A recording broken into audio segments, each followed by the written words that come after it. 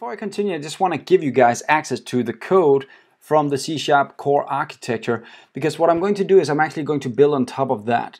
But I don't want to kind of mess up this guy right here. If you guys want to just get that on its own, maybe you want to try to build your own console app at some point. So what I'm going to do is I'm going to clone or download this, and then I'm going to make a new repository under my ESV, and where here I'm going to actually place a new version of this where we're going to build the clean REST architecture, right?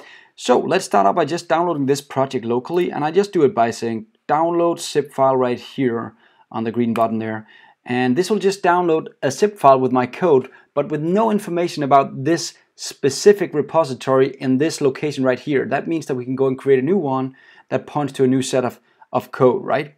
So I have a zip file right here, and let me just try and go and open that zip file.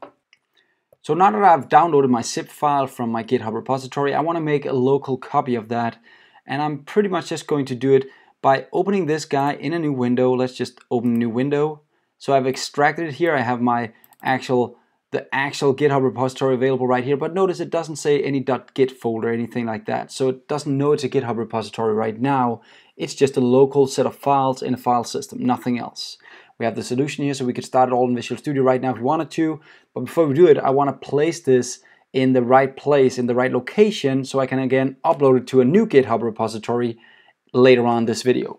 How do I do that? Well, I've opened my good old friend, the desktop client, GitHub desktop client right here. I'll say File, I'll say New Repository, and I'll actually give it a name. Let's just call it C# Clean REST API 2018. That's just a name.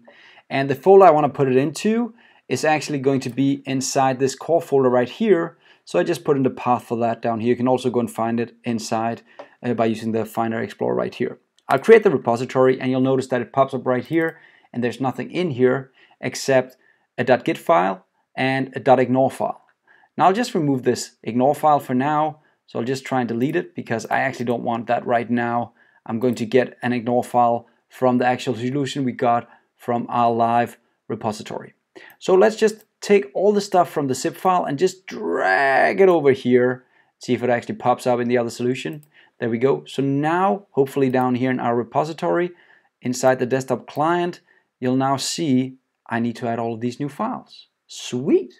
So now we have an empty repository that just was turned into the actual solution I had on GitHub. The cool thing is I can now publish this back to GitHub with a new name. So let's just go in here and just say initial commit. Initial commit like this. I'll say commit to master.